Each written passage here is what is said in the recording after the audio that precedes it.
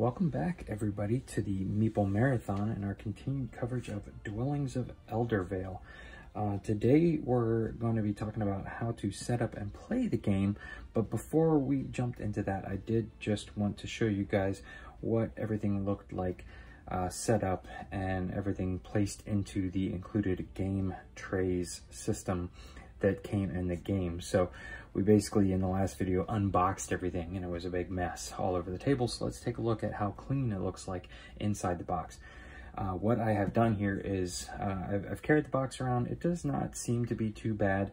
It doesn't feel like overly lopsided to the point I could still like put my hand in the middle and carry it around. But what I did want to do is give it a little test here. I have set the box on its side so that if you did want to display the box with the especially, you know, I have the alternate dead crock cover.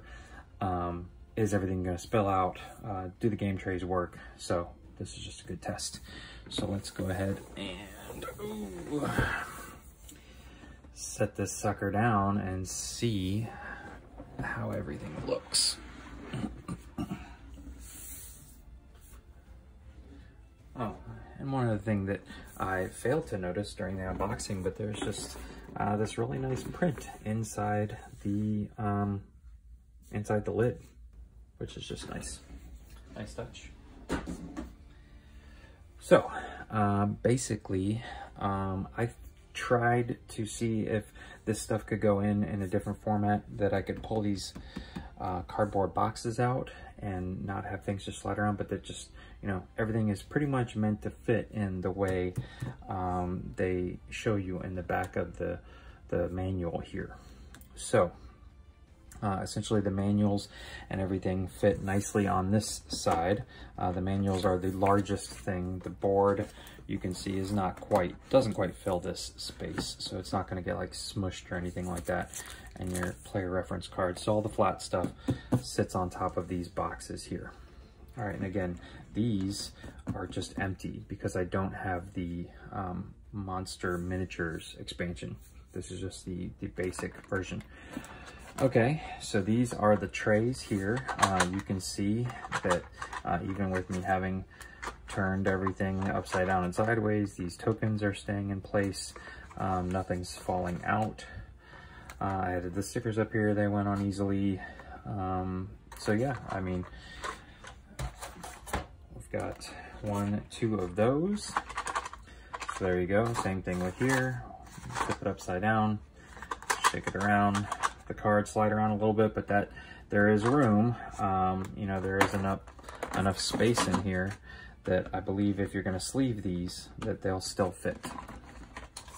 So that's kind of why they slide around a little bit, plus you want to be able to get them out of there.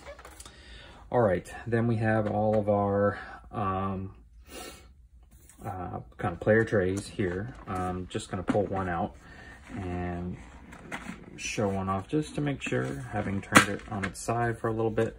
Yep, you can see that the rooftops got a little cattywampus, but that was about it. Everything else stayed exactly where it was supposed to be. So there are those. And these all fit down now, two stacks of 4.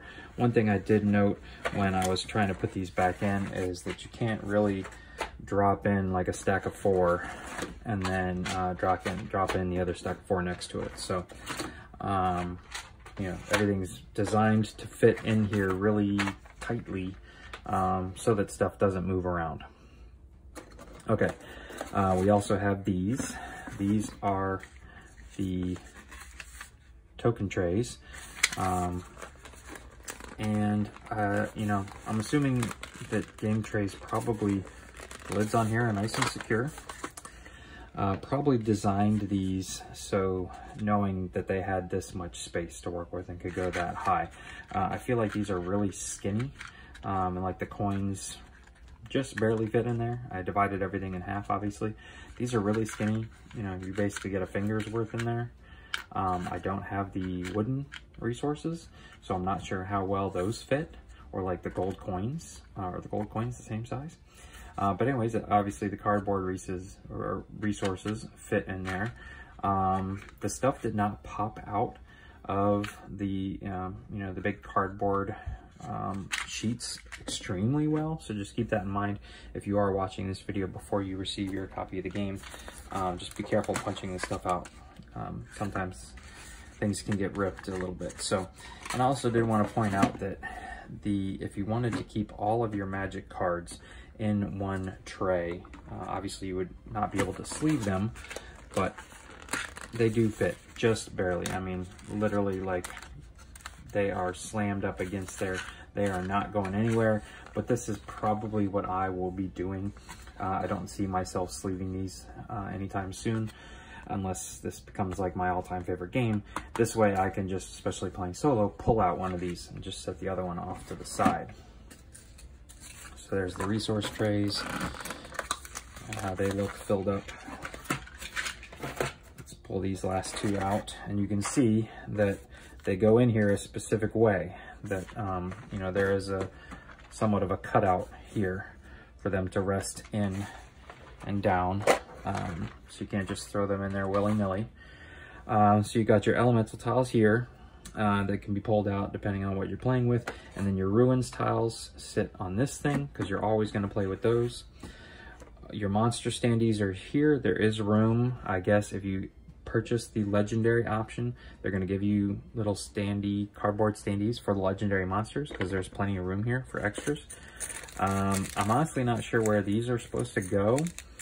If you have the full complement of everything, I guess maybe in here you could put them in there, because this would be where the Frost Giant and Minotaur miniature, or some miniatures, 2 miniatures are supposed to fit in these spaces. Obviously I don't have those. But down here, these are like your tactics tokens and Mother of Dragons. These gray dice are for the monsters to roll. And the orb tokens, the watcher token, and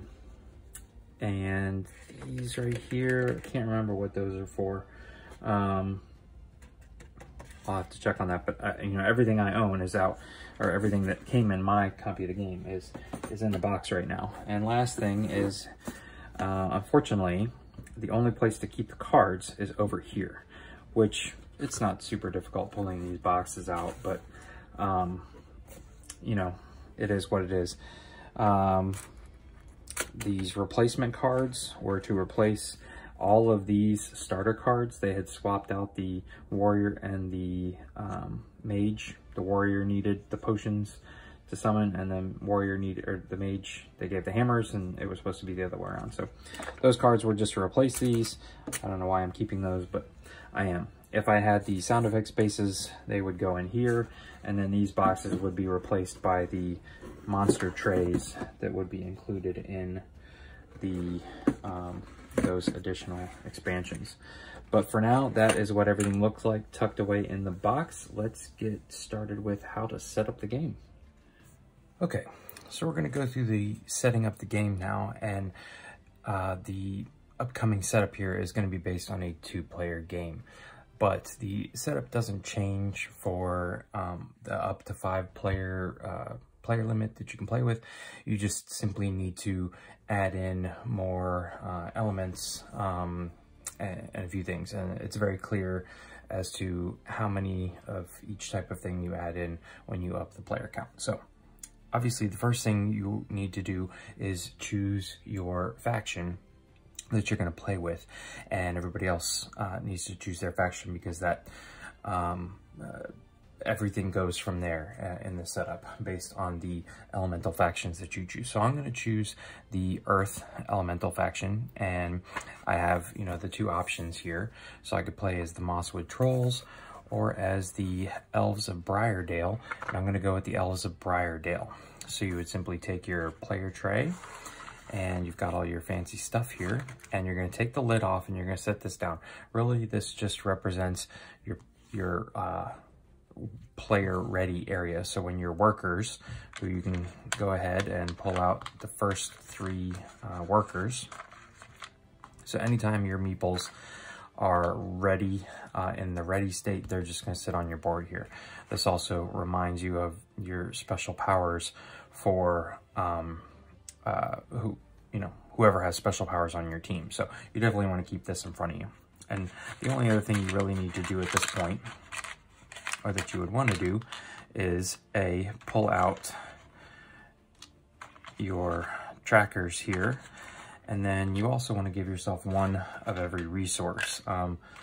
They say in the rule book that you could store away your player boards with one of every resource in here if you wanted, and I have started to do that, but I actually have not played with the green faction yet. So the ruse can stay in here, all the rest of your meeples can stay in here, and for now your dice can stay in here. There's no reason to pull them out yet. So also, you want to make sure you go ahead and pull your starting card out for your faction. They're all exactly the same. The back's the same.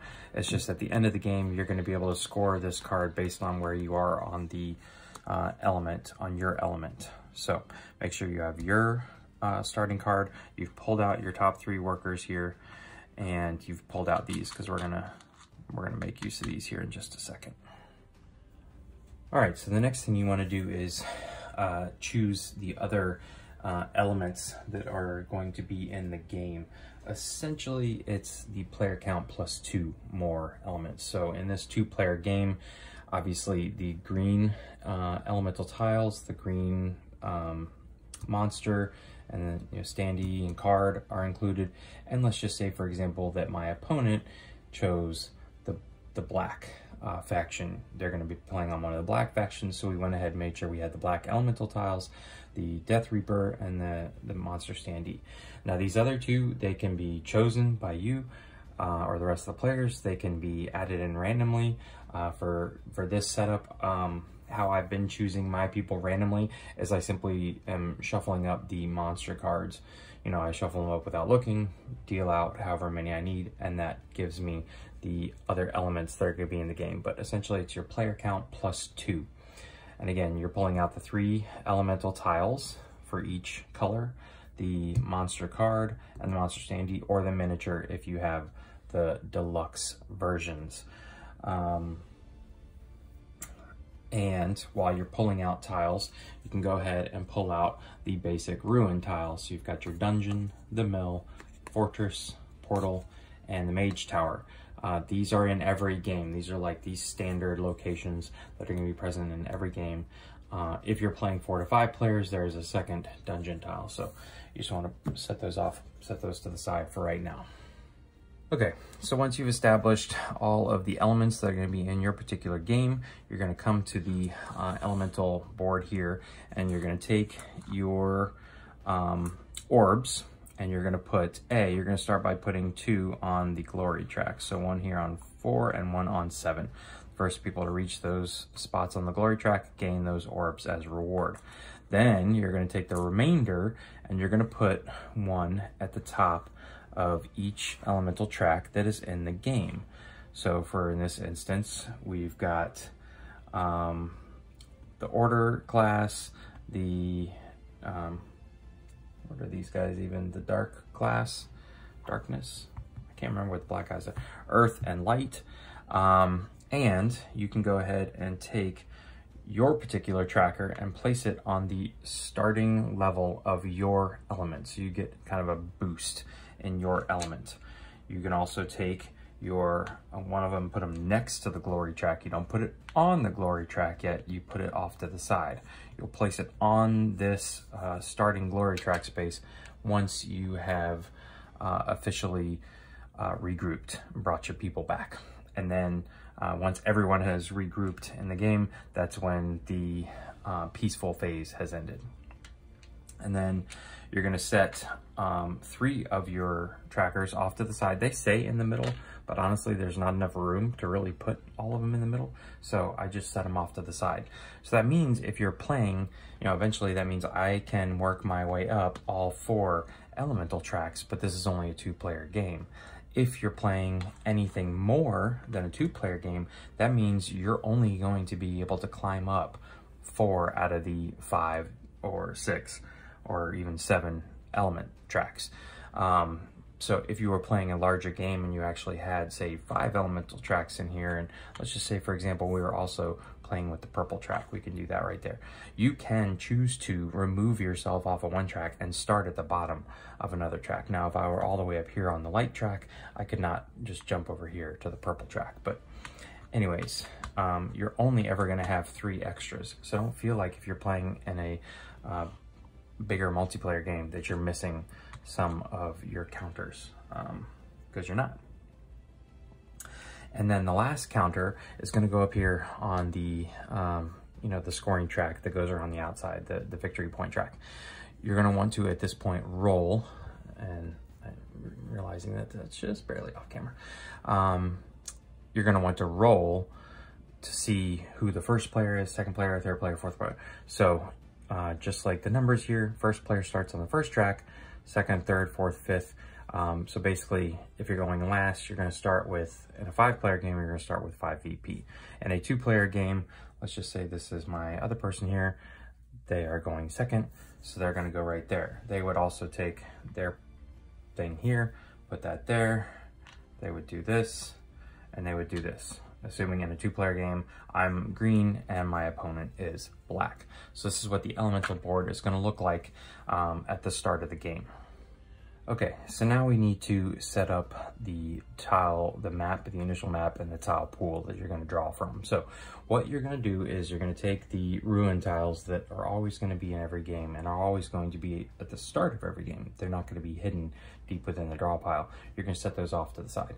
You're going to take your 4 elemental, 4 sets of, well, in this case 4, but all your elemental factions, essentially, all the ones with colors on them. You're going to take these up and you're just going to give them a nice shuffle here.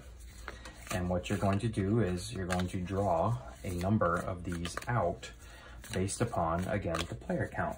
So for a example 2-player game, I'm just going to draw 5 of these out. And then there's 5 ruin tiles. So that's going to give me 10 starting tiles. If you were playing a 3-player game, you would draw 7. And a 4- and 5-player game, you're going to draw 8.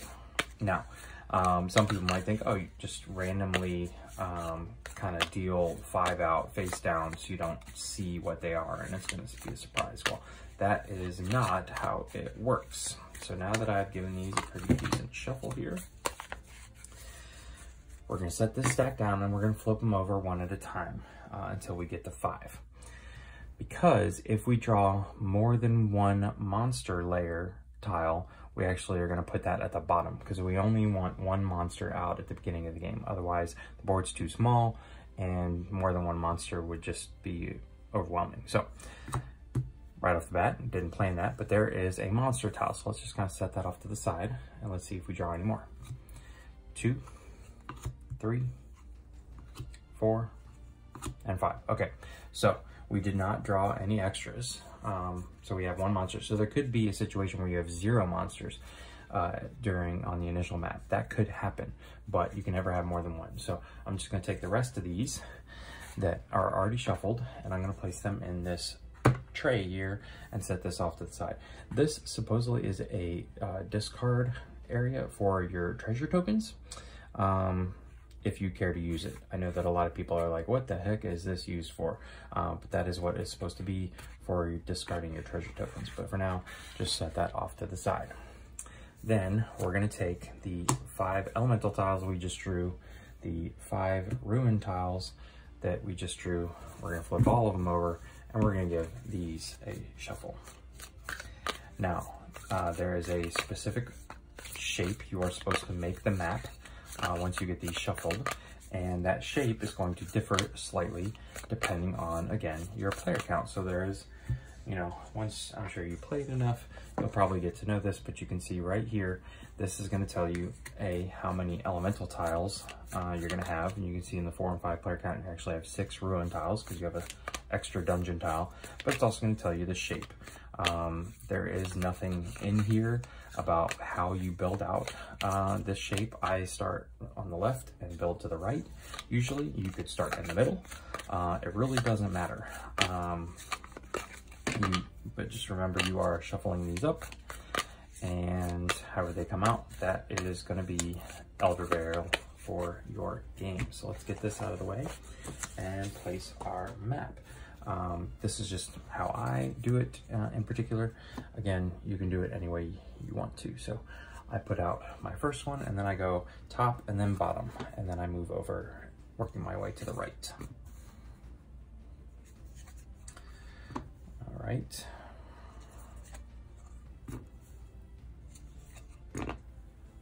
And again, how you put these out here is entirely up to you. This just happens to be how I have decided to place mine out. Now, what you do want to take into account is try to avoid situations like this where I have built it quite close to my elemental board or any other part of the game, because this map is going to grow. All of these other tiles here that we placed off to the side are going to be added, and they have to be added obviously around the edges. They're not going to go over top of other tiles. And someone, when they place a new realm tile, may want to put it right here. Well, that means you're going to have to shift the whole board down. So just keep that in mind when you are building the map. Make sure you have space around the outside. There's enough room to build. And then what we're going to do is we're going to populate all of these little squares that are on the elemental tiles only. Obviously the ruin tiles don't have any of those, but don't get mistaken by any of those symbols. And for each one of these, you're going to simply go to the dungeon board, which look like this, and you're going to take a stack of 3. Now these nice game trays, you should have stored them away in stacks of 3. So you're just going to pull out 1 stack for each area. And so like for this example, it's going to get 2 stacks, and you can go ahead and flip them over. You need to flip over at least the top one because people need to be able to see what resource they're getting. I tend to just flip them all over. All right. And so we're just going to sit here and we're just going to populate all of these now real quick with what we need.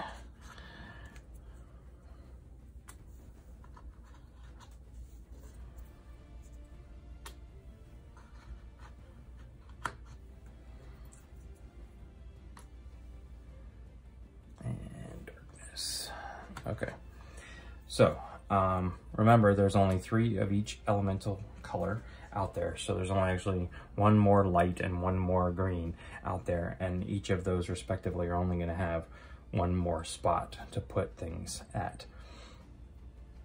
But yeah, that is essentially, you have set up the board, and if there is a monster layer on the board, you're going to want to go ahead and place the monster standee or miniature, whichever you have. Go ahead and put that in there. And now the map is set up. There's just one last thing we need to take care of before we can get started with the game. All right, so up here are our dungeon trays, and you can see that we have pulled out the treasure tokens from a lot of these.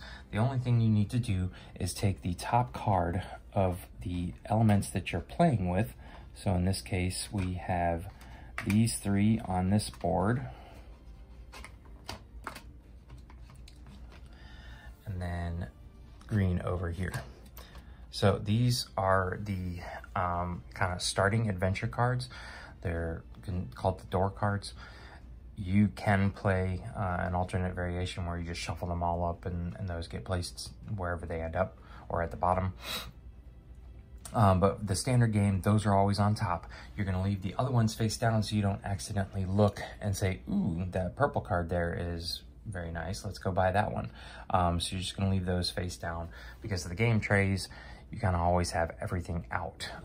Technically, if I had picked just these 4, which I have done for sake of space and setup, you could say, I'm just going to play with these 4, or I'm just going to play with these 4, and then you only need that dungeon tray out.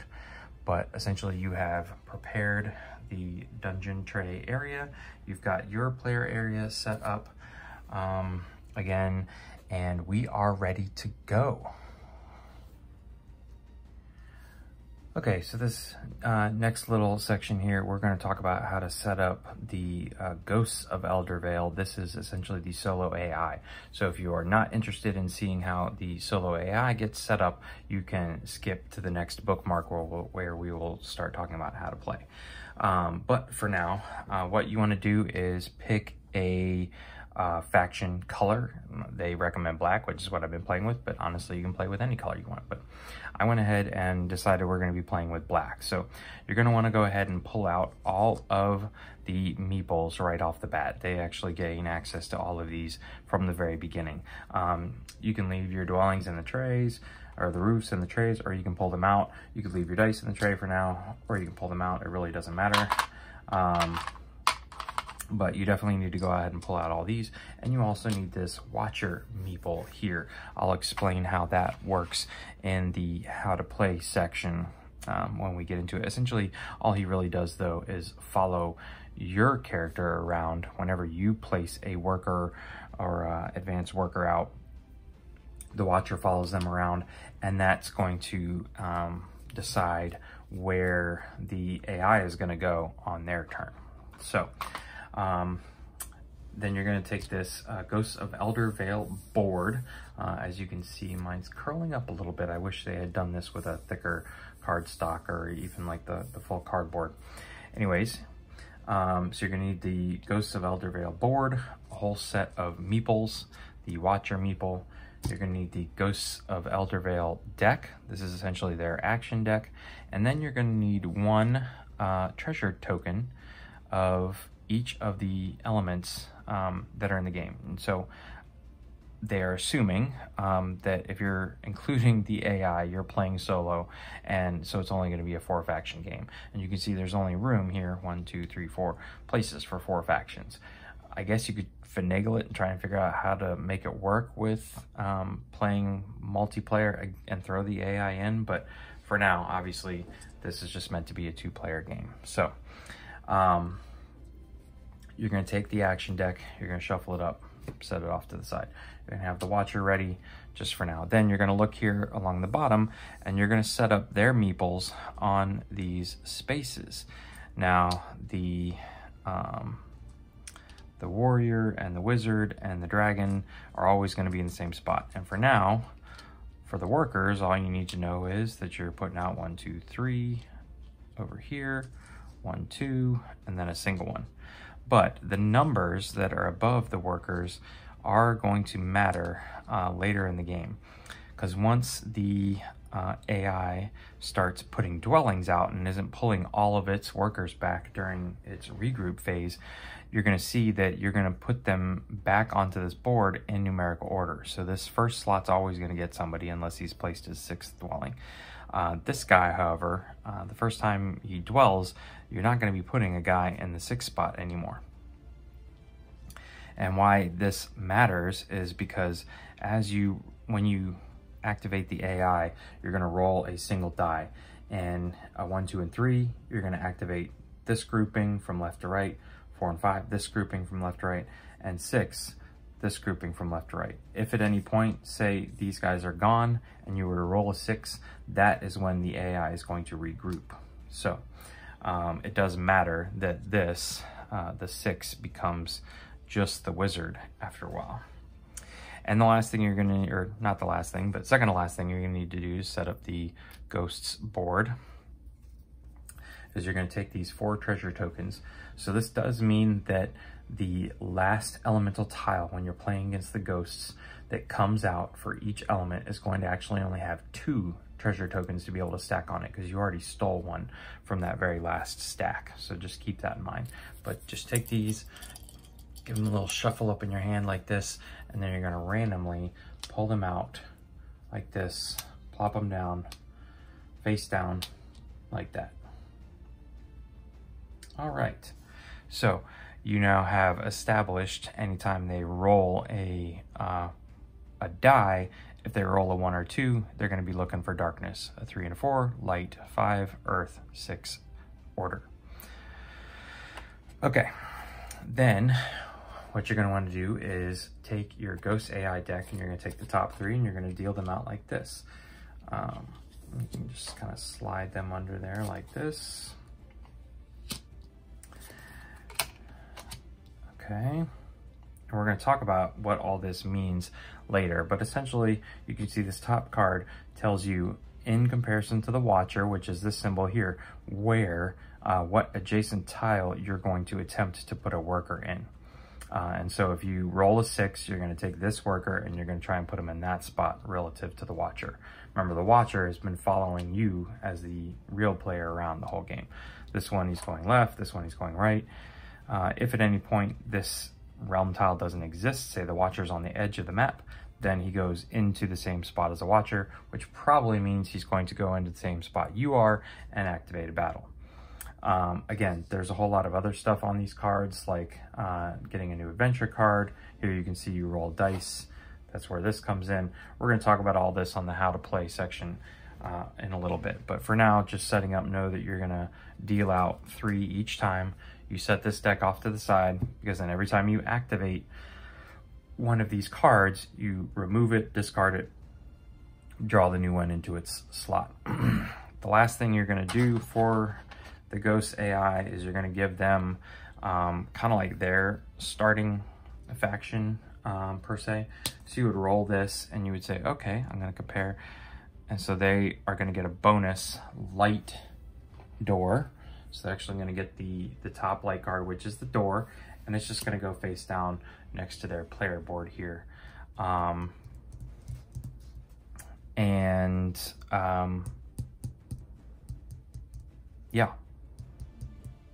Again, all of their cards that they take as resources or gain as bonuses are played face down. It doesn't matter what's on the front of them. You would also take that one of their pegs here, their particular peg, and you would place it on the opening track of, for in this example, the light track. 2 quick things that I forgot to mention earlier on. During setup, when you were to have taken one of each type of resource, you should have also taken 5 magic cards. You can look at these in a multiplayer game. You can keep those secret from your opponents. When you're setting up the AI, you're also going to give them 5 magic cards. These can just go face down. Again, they're just going to count those up as raw victory points at the end of the game. So basically you just handed them 5 victory points, and that's about all that matters. The only other thing is that there are these gray dice. There's 5 of them total. They don't fit in any player board. They're stored at the bottom of the box. These are for the monsters.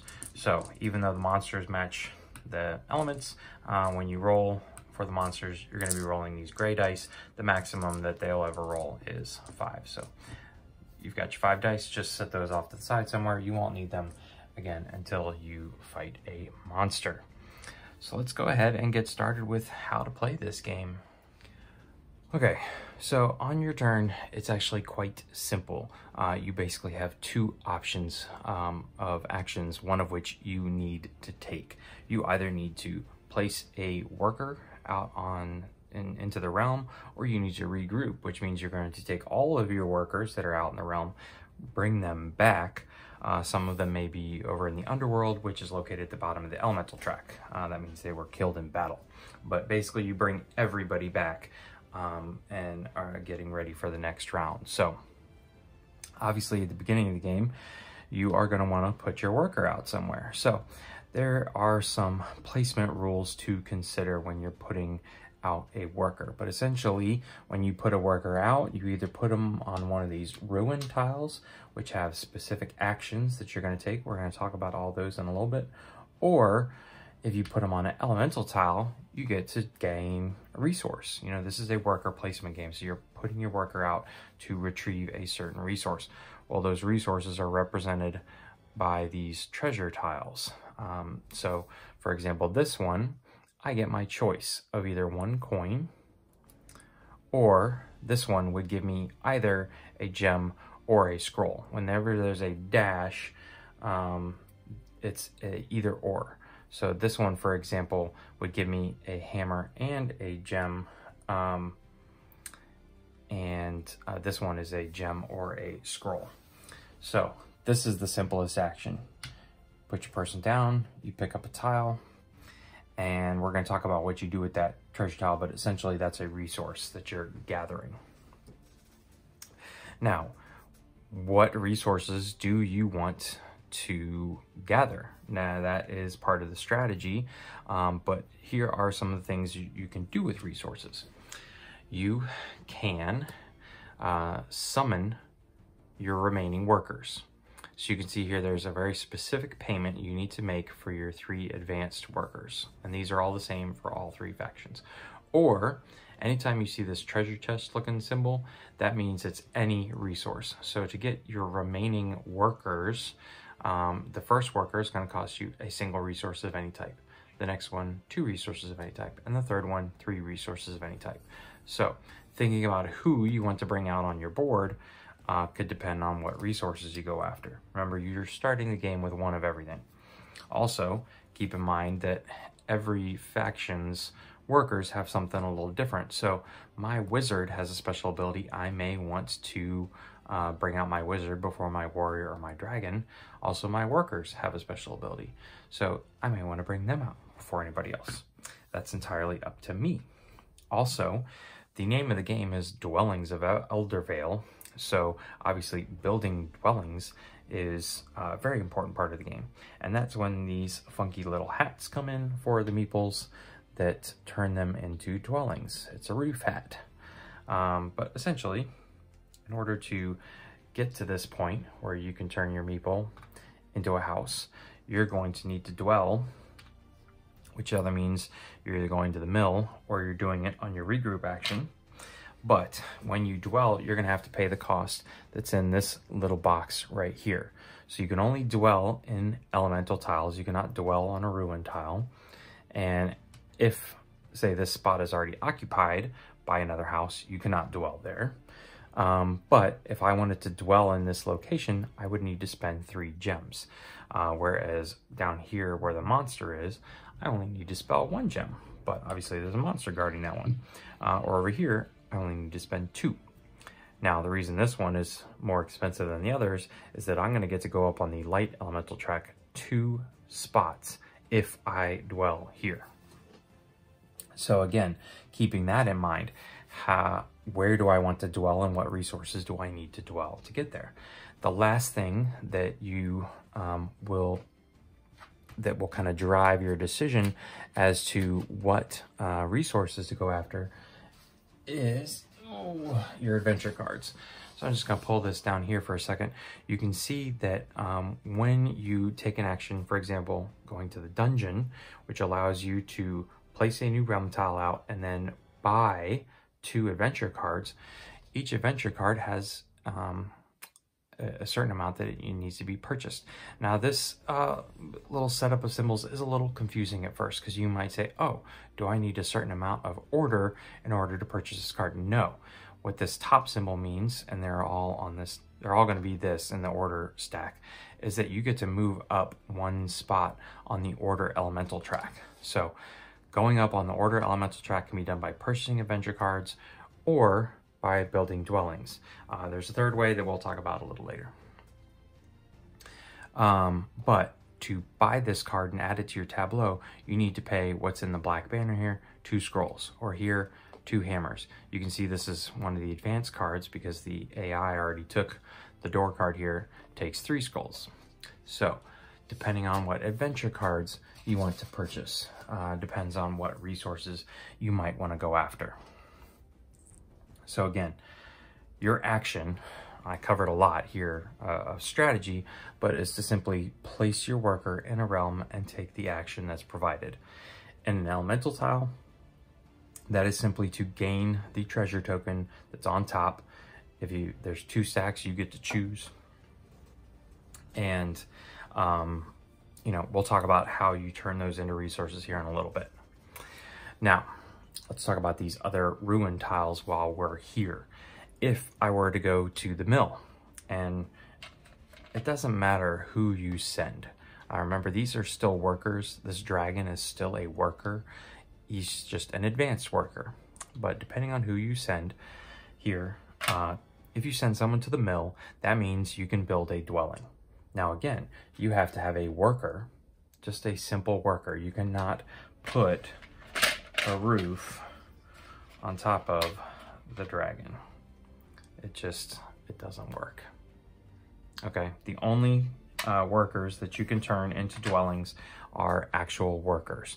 So you may very well want to send your wizard, warrior, or dragon there. But as long as you have an eligible worker in an eligible elemental space, which means there is no other dwelling there, and you can pay the cost, you can turn that worker into a dwelling. You're going to score VP when you do. You're going to move up the elemental track. All things that are good towards winning the game. If you go to the Mage Tower, you can spend any 2 resources. Again, remember the chest is like a symbol for any resource. You can spend any 2 resources to gain 3 magic cards, all right, from the stack, and you're going to have to discard 1. So it's essentially like buying 2 magic cards for any 2 resources, except you kind of get a little bit of a choice. You can trade in 2 magic cards, pay 2 magic cards, because magic cards are a resource, to get 3 new magic cards. Say there's 2 in your hand you're never going to use. You can trade them in, get 3, discard down to 1. All right. The portal is summoning one of your workers. So if you go to the portal, if you send a worker to the portal, you simply need to be prepared to pay the cost to bring in a new worker. If you go to the dungeon here, the dungeon pushes the game. So the more people go to the dungeon, the faster the game is going to finish, because you're going to be putting out a new realm tile. So you would simply draw the top tile from the stack here, add it to the edge of the board so that it's touching at least 2 other tiles. You cannot just stick it right here, or you couldn't just stick it right here coming off the end. It would have to go here, or here, or here. You can't create like a bridge with a little island or a peninsula.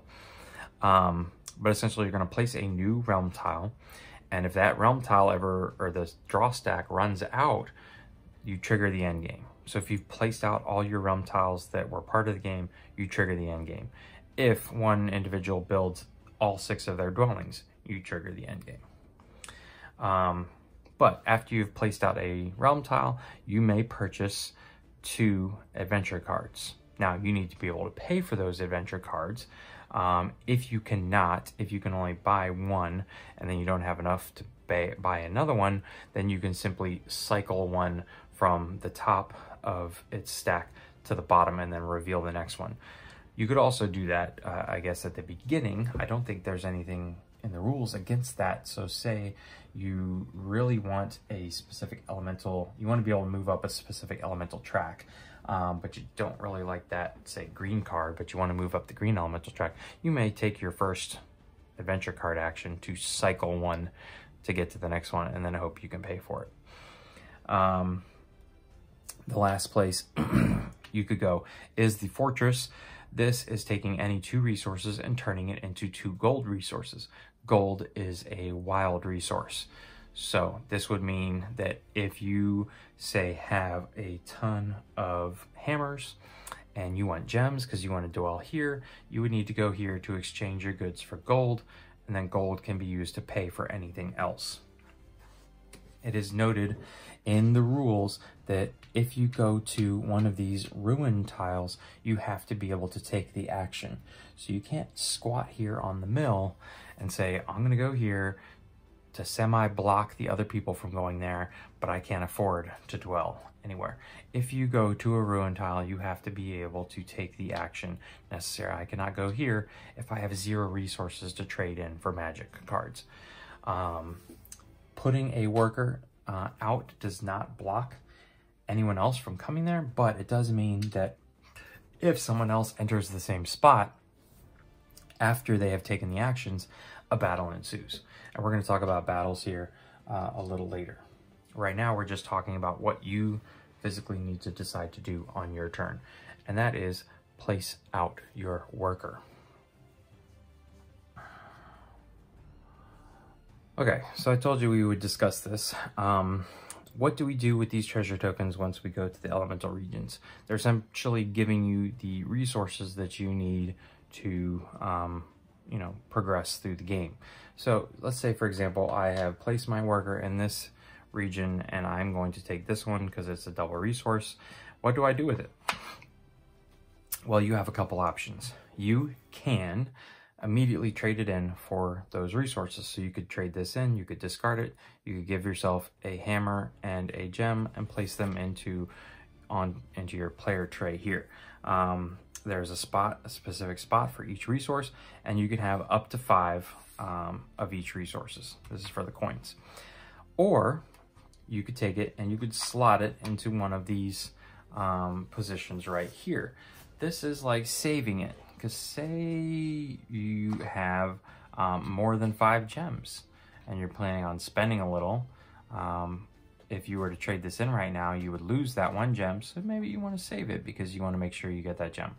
Or you're saving it to place on an adventure card, which is another thing you can do. You can take these treasure tiles and instead of trading them in for a resource at that time, you could do something like this and place it on an adventure card. Because when, I'm gonna slide these up here.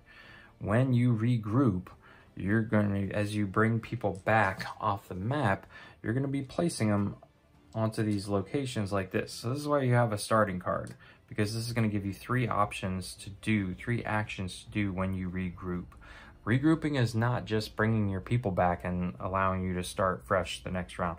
Regrouping, there's a lot of strategic decisions you need to make when you're regrouping. So as you're regrouping, you can assign a person here and you can summon. You can assign a person here and gain a hammer. If I were to slot this in here and I bring somebody and assign a person here to regroup, I get a hammer and a gem. So maybe you don't just want to trade this in because it's a double. And if you assign someone here, you can dwell. We'll talk about all of this in a little bit, but I just wanted to point out that you can slot these treasure tokens into these squares that you can see vaguely on these adventure cards. So then if you are coming back, regrouping, and you assign someone to this card, you're going to get 2 gems and a hammer. Now, to be able to get the hammer and the extra gem, you need to be leading on the earth track. We'll talk about that rule in a little bit, but just keep in mind that that's what you do with these treasure tokens, because they're not just resource, grab those resources and chuck this off to the side.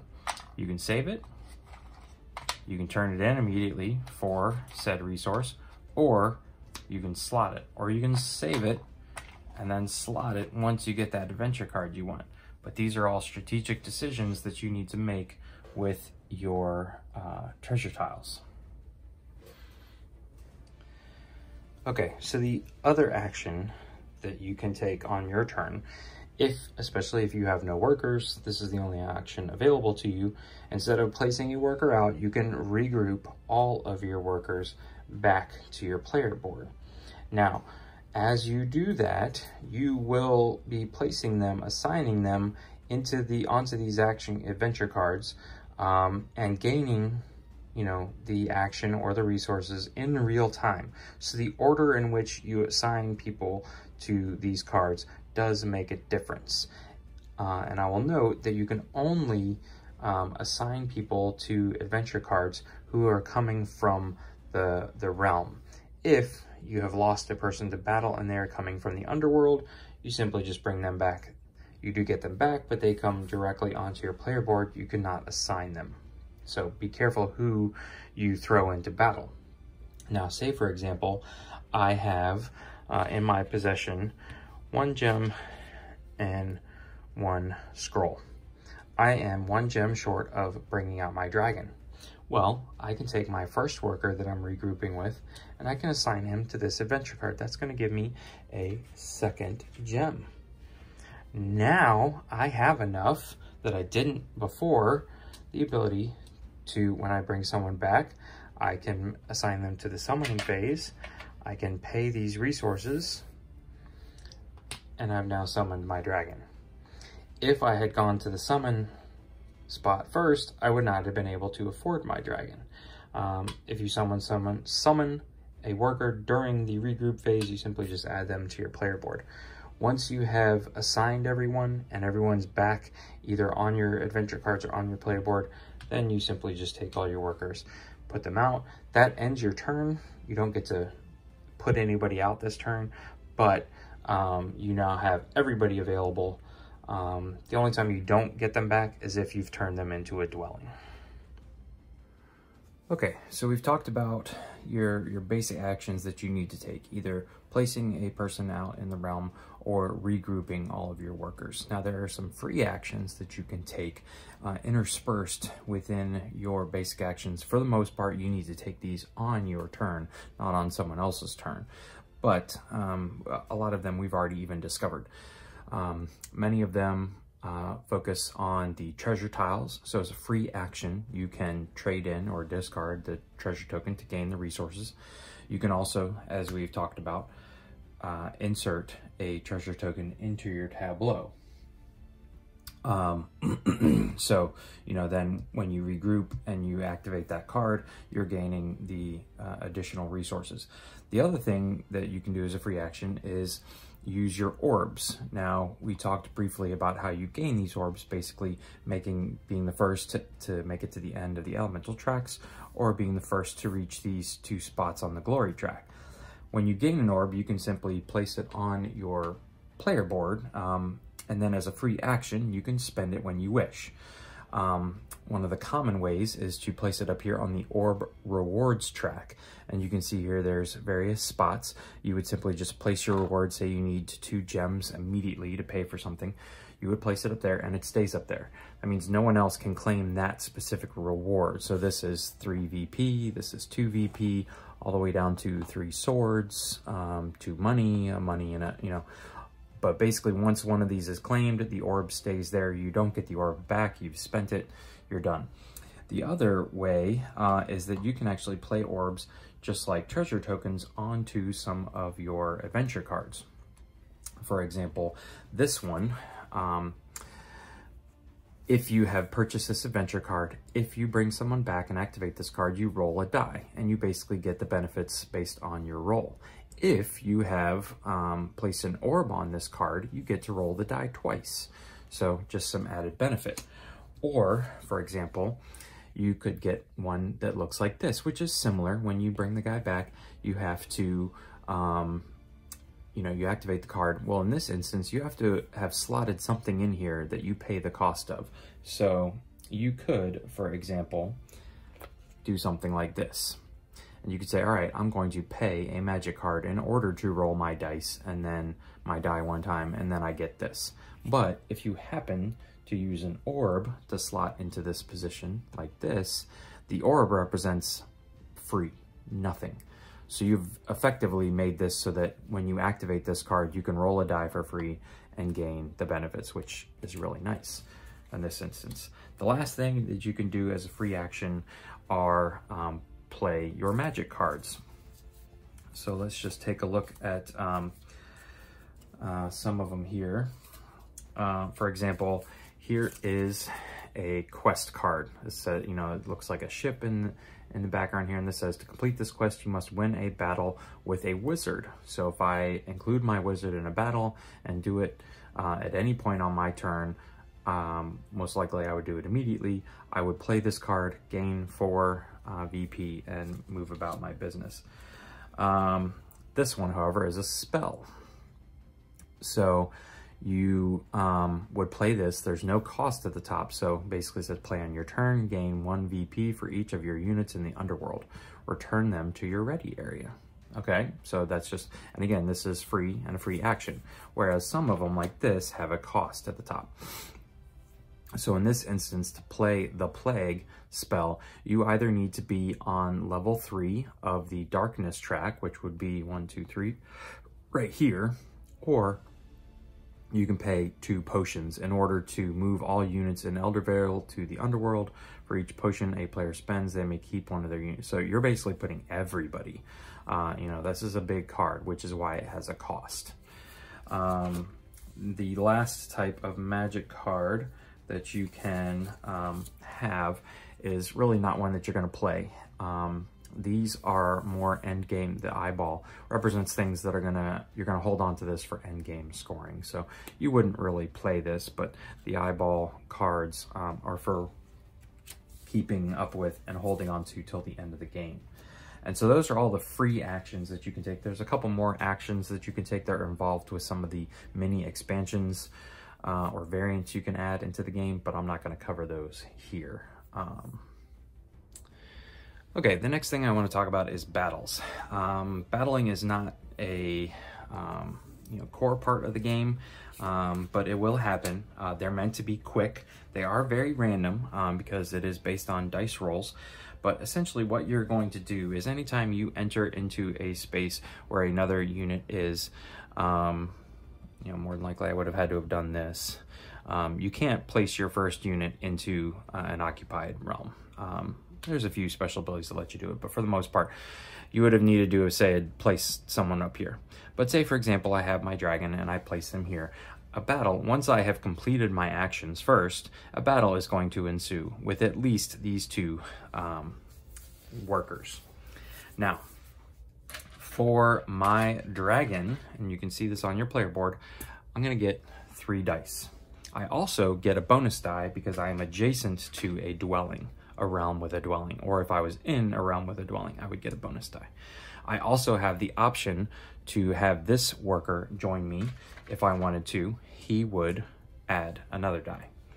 For this guy, he is a lone worker here, so he's going to bring 1 die to the party, and he could also bring over an adjacent worker to add a 2nd die. So once you have established your dice pool based on, and the maximum is 6, you can't roll more than 6. So if I happen to be in an area where I can drag in all my people and I'm surrounded by dwellings, I still maximum would roll 6 dice. You're going to take your dice, you're going to roll them out, and you're going to look for the highest. Let me just pull these back into camera view here. You're going to look for the highest die first. So in this instance, you can see the highest die for the Underworld character or the Darkness character is a 4 and mine's a 5. So I have won this battle. That's how simple it is. You're simply comparing dice. If this had happened to be a 5 as well, you just kind of push those aside and then you look for the next one. Well, I have another 5. He's got a 1.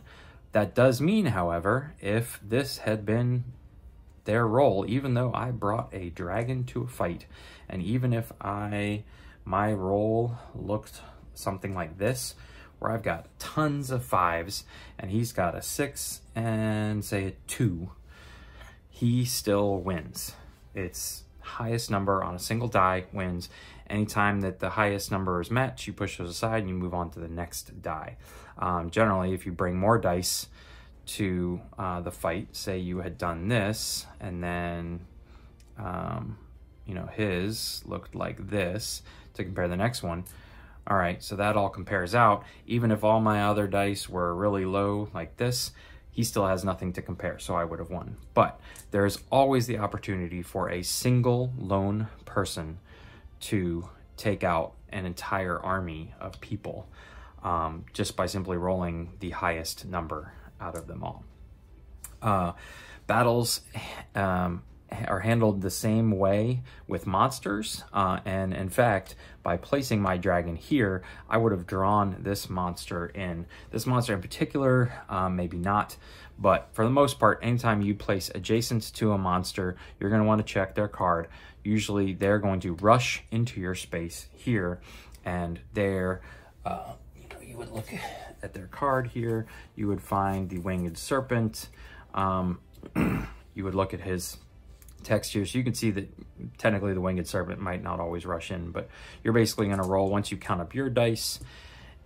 If I placed here in the Winged Serpent, this guy's going to be dragged in as well. And so say all of this is what our battle looked like. The AI is going to add this. And again, you're still looking for who has the top die. So again, even just this one lonely guy, if he's the only one that rolls a 6, could defeat us all.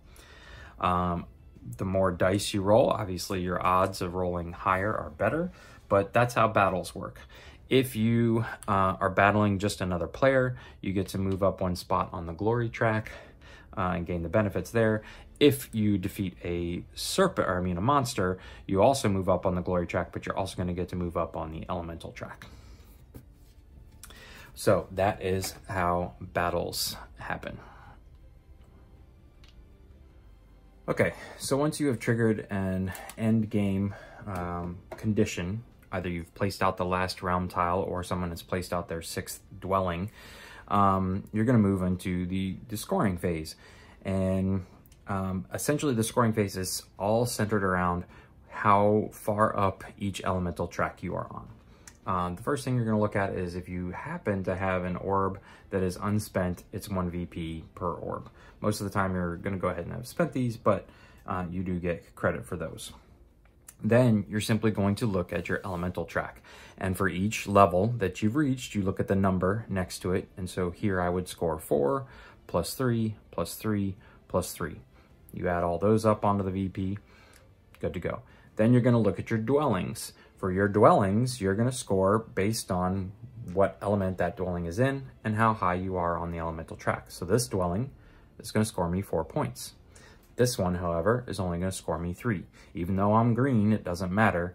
I only moved up this far on the green track, so I'm only getting 3 points for that dwelling. Next, you're going to do the same thing for your adventure cards. So for example, these 2 adventure cards, which are both earth elemental cards, are going to score me 3 points apiece. But you can only score a number of adventure cards based on how many dwellings you have. So in this example, I have 2 dwellings. I can score up to 6 adventure cards. If I happen to have 7 cards in my hand, 7 adventure cards and only 2 dwellings, I would have to choose one not to score. So basically it's 3 adventure cards per dwelling that you are allowed to score at the end of the game. But essentially you go around, you say, all right, 3 times 2 here, I definitely have less than 6. I would score an additional 6 more points. Last thing you're going to want to do is score any magic cards that have endgame scoring, or sometimes adventure cards have these vault effects that give you endgame scoring. You would add all those up. And essentially, whoever is furthest around the track is the winner of the game. Okay, so the last portion of this video I'm dedicating to how to play the solo AI. So if you're wanting to play this game by yourself, you would get out the Ghosts of Eldervale. We've already discussed how to set up the solo AI. And so this is essentially just going through the steps that the solo AI will take on their turn. First thing you're going to do is simply roll out one of their dice. In this instance, they've rolled a 6, so they're going to take the leftmost worker in their 6th area. They're going to take this worker and then they're going to look at the card below it. In this case, they're going to try to move into the realm that is immediately to the right of the Watcher. Remember, the Watcher is following around you as the active player. If there is no realm there, they go into the spot with the Watcher. Then they would attempt to construct a dwelling. We're going to talk about all of this here in a second, but essentially you activate this card with the worker, the leftmost worker. You would put that card off to the side and you would draw a new card. Then if, for example, you rolled a 6 again, and this is what the board looked like, the Ghosts of Eldervale would do a regroup action.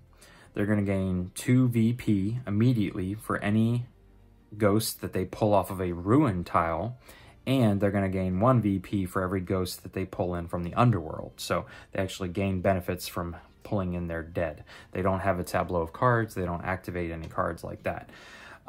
If their placement action places them on an elemental tile, you'll simply take the top treasure token from the left pile. If the left pile is empty, then you move to the right. Or if there's just a single pile, you take the top one. You flip it over and you place it on the track based, matching its other colors here.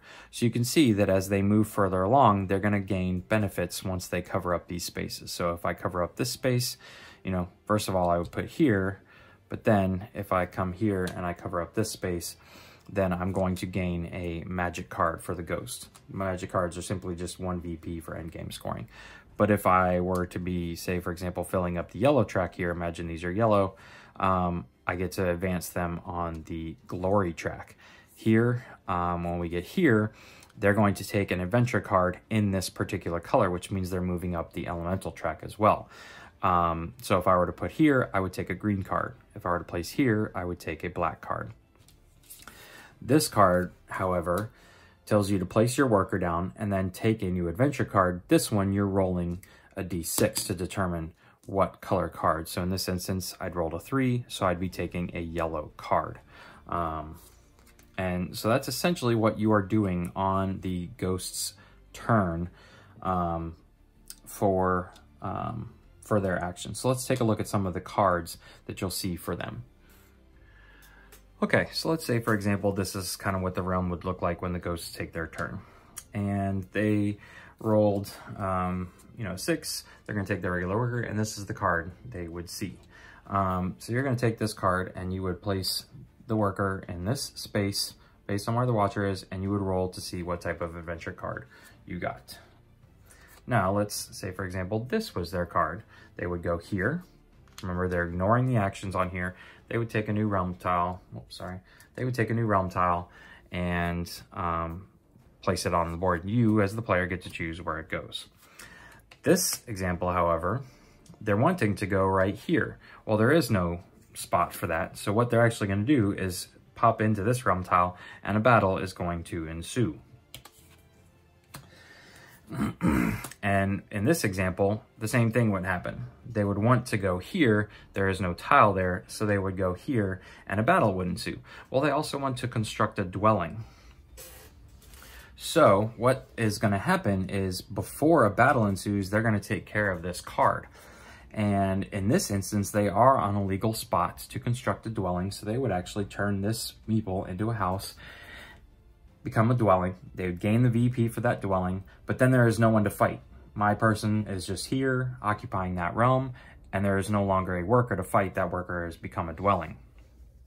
Now, say for example, the worker happened to come into here. And, well, let's just say here.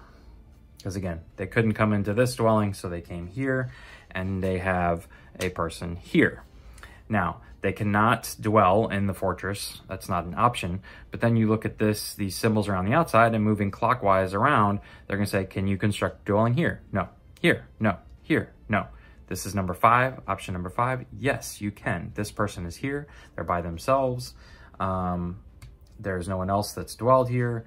They don't need to pay the resources, so they would turn this guy into a dwelling. Then a battle would ensue here. But if, for example, at any point in time, I were to have been here like this, and this is the same situation, then no. There is no opportunity for them to dwell. Or if they had been here, and this guy had been here, nope, doesn't work because this guy's not in an elemental space. Or if this guy was way up here, again, not in an adjacent region, you're not going to reach way up there to create a dwelling. So there you have it. There is, however, one card in the deck that you might see. It's the special dwelling card that will actually place this person ignoring the watcher directly on the mill. They would be placed on the mill, and then if there's a viable worker that they can turn into a dwelling, they would. So then this guy would become a dwelling. There are some other cards that tell them directly to go to a particular ruin tile, so that would be placed here. And then this one actually has you reshuffle the ghost deck.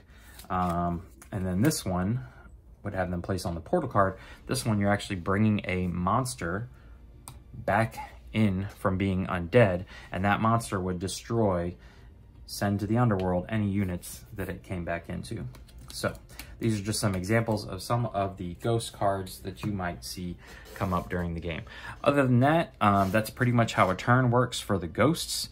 When they do battle, they gain a bonus die for any worker they have in the underworld. But other than that, they pretty much roll just like anybody else would. They're always going to draw in other workers from adjacent territories to add to their battle to try and maximize it. They do have to fight monsters. If they happen to be moved into an adjacent space next to a monster, they will have to battle a monster. They can defeat monsters. And pretty much their end game scoring goes exactly the way a human would go, except for they count all of their adventure cards no matter how many dwellings they have. So they're going to gain a lot of adventure cards, probably going to have more than they have based on the dwellings to card ratio, but they get to count them all. Again, they're counting them based on where their token is on the elemental track. And that's it, ladies and gentlemen. That is how you play the game and how you incorporate the solo AI. If you have any questions, please feel free to leave them in the comment section below. I'll do my best to answer them. Up next, I'm going to be doing a full playthrough against the solo AI. So you can see not only how the game plays, because essentially my actions as the active player against the solo AI are exactly the same. And you can see how the solo AI activates. And then I'm going to try and get a small game group together. Whether we have to play outside or not, we'll see. But I'm going to try and get a video posted of a multiplayer game so you can see how that functions as well. But keep an eye out for that coming up next. If you enjoyed this video, please consider giving it a thumbs up. And if you'd like to see more videos like this in the future, please consider subscribing to the channel. Once again, thanks for watching. Have a great day.